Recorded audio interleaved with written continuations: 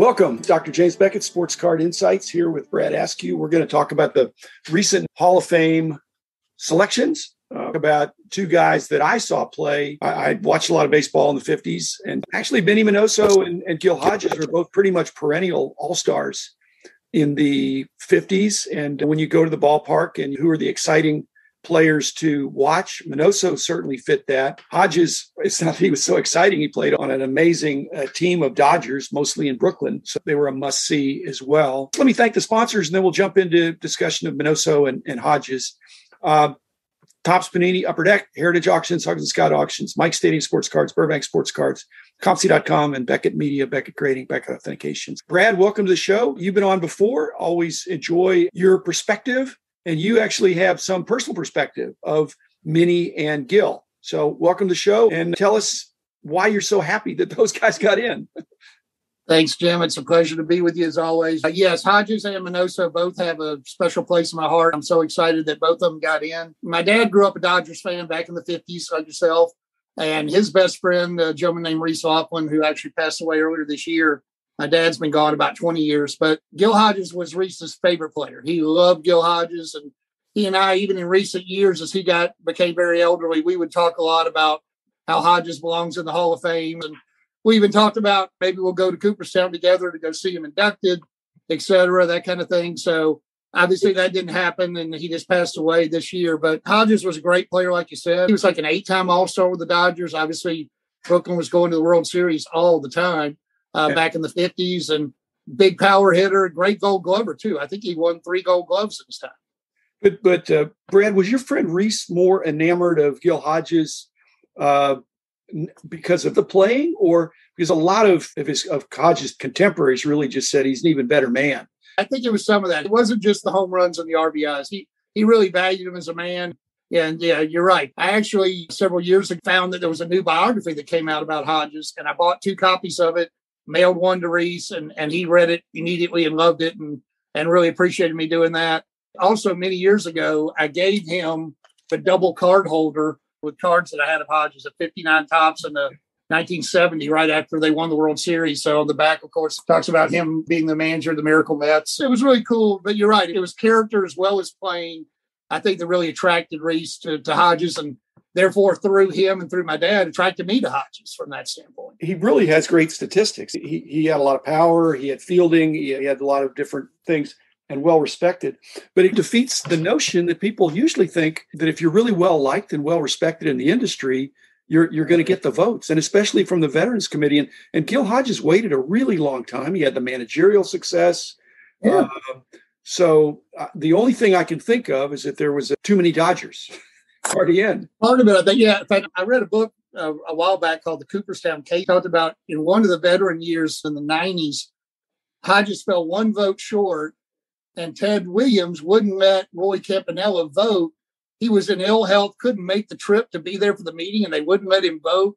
So long story short, if he'd let Campanella and not being in the room, he would have gotten in 25 years ago. Granted, he was already deceased then.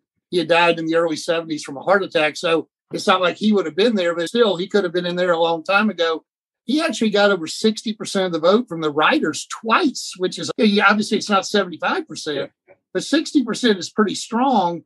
Generally, if you get over 60% from the writers at one time or another, there's a darn good chance you're going to get to 75 eventually. Yeah, and you eventually do get in, but things are different now. But do you think the hobby has already anticipated this? Because I have an account on ComC, and I had a flurry of Gil Hodges sales. I didn't move up my price, but I think he was priced as a really good player, maybe even a borderline Hall of Famer anyway. Always had popularity, but a bunch of them sold. Obviously, going back to the Beckett magazine, I think Hodges would have always been listed as a star player in your listing of each set. And I think Minoso would have been the same way from that standpoint. Minoso, less so. I think I would agree. Less well understood. Nowadays, these young players come up when they're 20 or 21 or 22. I think Hodges and Minoso both were mid-20s, at least, by the time they got up there. And Minoso, I think there's still question of how old he really was. Based on the sketchiness of his age, some people think he might have been as old as 28 when he first got to the majors, which you missed 5-6 years of prime probably, or early career. And if he'd gotten in at that point instead of, being in the Negro Leagues all that time, like Jackie and everybody else, waiting for 1947, if he'd been able to get in there 4, 5, 6 years earlier, instead of a little under 2,000 hits, he would have had 2,500 to 3,000 hits, and he would have had all the more stats. Minoso, even though I never saw him play, because obviously he played long before my time, from the time Dad and I started collecting in the early 80s, for whatever reason, I was just attracted to him as a player, maybe from what I read about him, maybe it was his name. I knew how flamboyant he was as a player, base stealer, incredibly popular in Chicago and stuff. His 56 Topps card is probably my favorite. It shows him sliding, really hard into second base. And you can see how his spectacular play and just what kind of a player he was. And he had a great reputation among players and the Latin players, including Clemente, of course, who you love. They love the guy because he was that generation before them and really helped to pave the way for them to come in. In fact, in that same book about the Cooperstown Chronicles, there's a quote from Cepeda, Orlando Cepeda. He says, Orestes Minoso was the Jackie Robinson for all Latinos, the first star who opened doors for all Latin American players. He was everybody's hero. I wanted to be Minoso. Clemente wanted to be Minoso. So that's a quote from Orlando Cepeda from a book about Latin players in the major league. So that's pretty cool that he kind of opened the way for Cepeda and Clemente and so many others that came after him. Let's talk about age, because nowadays when you hear about somebody cheating on their age, it's so they can drink, or do something, that it's to be older than you are. But you could make a case for Minoso wanting to be younger or older, depending on how you look at it. And so I'm sure he has a birth certificate. I haven't seen it, but if he was born in 23, that means his 52 Bowman and Topps cards, he's almost 29. He's 28 something, 28 and a half during the season. That's pretty cool to be a rookie. Now, he wasn't a rookie. He came up in 49. But even then, if he was born in 23, he's a 26-year-old rookie. Nowadays, people don't even want to prospect on the older rookies. But what if he was born in 25? If he was born in 25, that makes him a little younger. But if you think about getting out of Cuba and wanting to be recognized, maybe looking older, it gave you more adult status or something, or more respect. Whereas now there are stories of prospects who were 25 who said they were 21, so that the scouts would sign them up. But Minoso, that happens all the time. Or they would sometimes say they were older in order to be able to get signed. Exactly. 16. And then revert back. Yeah. So the games with age have been going on for a long time. But in the Sports Card Insights, the player's age does matter. Regardless of what it says there, usually it's accurate, but in some cases it might not be. You'd rather have a 22-year-old star up-and-comer than a 28-year-old up-and-comer.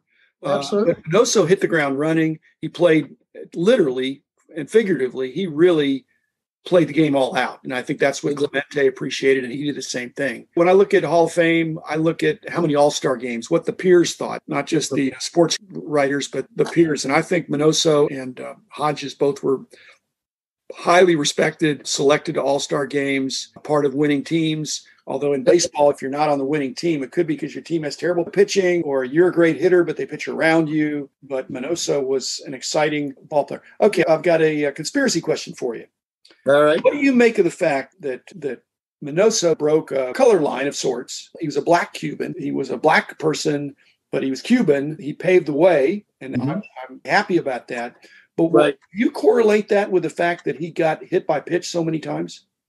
I heard that same thing. That was something I was going to mention. He got hit by pitch like 200 times, which led the majors or led his league 8 or 10 times or something. I heard. Yeah, I'm sure a lot of that was probably driven by, we don't want this guy here. Let's pluck him. I don't know how much of it might have been his stance or how aggressive he was up on the plate, or just flat out racial hatred, or some of both. I don't really know, but you got to figure it out. Maybe. Yeah. Like I said, I'm just floating it out there, but I don't think we can be judge and jury after the pitches. I think he was, a lot of the great hitters in the 50s were bad ball hitters. They thought they could hit. It didn't matter whether it's in the strike zone.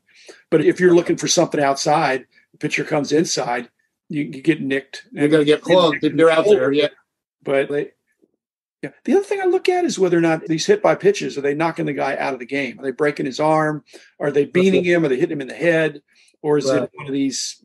He took one on the arm and just jogged his way to first base laughing. Yeah. Right. Whatever. But it's not if you're leading the league every year at hit by pitch. But still respected, it seemed like, by the other players. Yeah, I mean, like you said, he made his all-star teams. He led the league in stolen bases. He was dynamic player. Obviously well respected by the other Latin players and such, but I think there was also probably respect from the other players as well. Minoso came up as a third baseman. I didn't know that because he mainly was an outfielder. He was a left fielder for the White Sox mainly.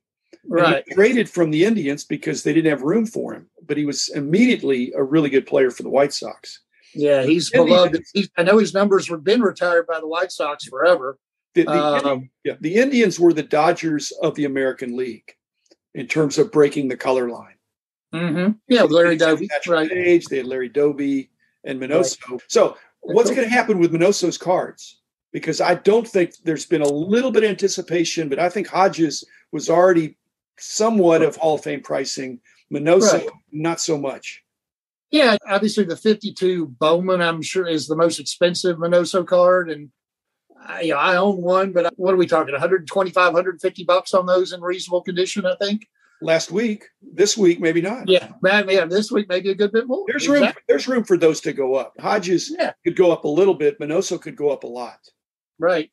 Minoso on your wall? That's an interesting question. I imagine Hodges might have been on your wall. No, Hodges on my wall. Minoso 52. Hodges, not sure what's on there, but I don't like putting the smaller Bowman format on the wall because they don't look as good in the BGS holders. Agreed. That's the other thing I go by. If I'm going to have 1,000 players, celebrities, good players, Minoso would be on my wall. Yeah. Hodges would be on my wall. That would have been the case regardless of whether they got in the Hall of Fame. Oh, it's really, really fun. If 1,000 are on the wall, there's a good chance probably 300 or 400 of them may be baseball. And they would clearly be in that realm. They're worthy of that because how many guys are in the Hall of Fame now? 300 or so? I think they were in that range too, as far as players. And I've actually got pretty cool memento. I've got the Hall of Fame postcards with their plaques. Yeah. I have the whole book of every one of them, and I update it every year with a new one. So it's a neat book to have every one of the plaques in a book. And it'll be nice to add Minoso and Hodges and the others to that. We're just talking about Hodges and Minoso. Both those guys stayed in the game to some degree after their playing career was over with coaching and managing and things like that. And were a credit to baseball.